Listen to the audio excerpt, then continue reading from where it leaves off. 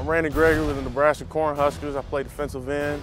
I'm here to show you the different positions I play and my versatility.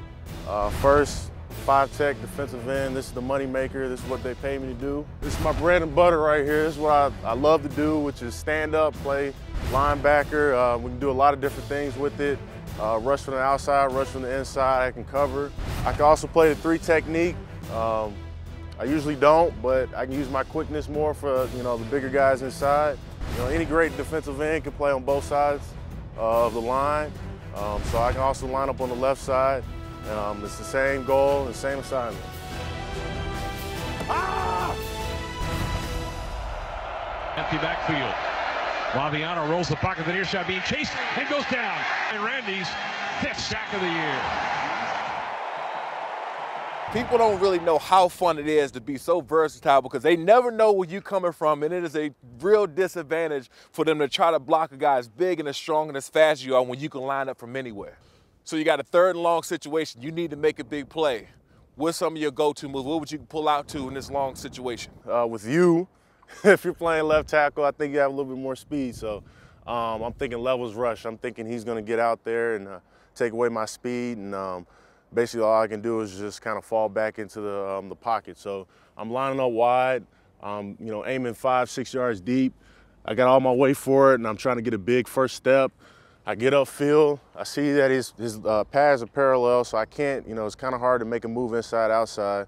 So I want to, give him a long arm, get his weight on me.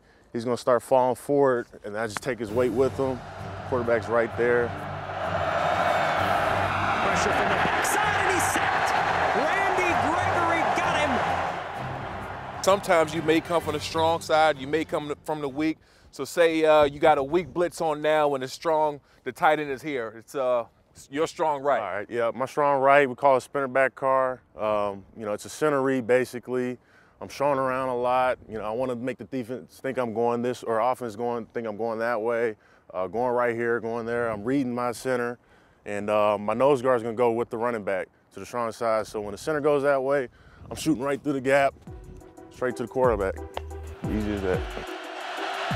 Pressured and thrown down by Gregory. You're looking at the 1st round NFL draft pick.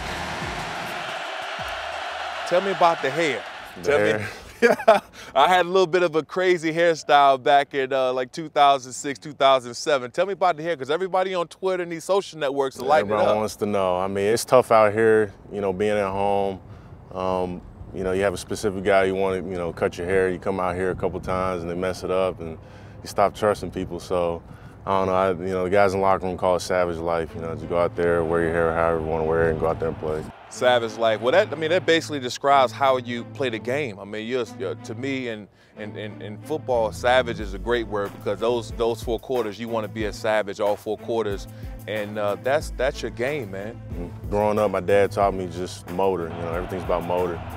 Sacks, plays, downfield, 10 yards downfield is all about motor, relentlessness, and just being a savage. Like I said, you go out there and just play your game and make plays. Ah!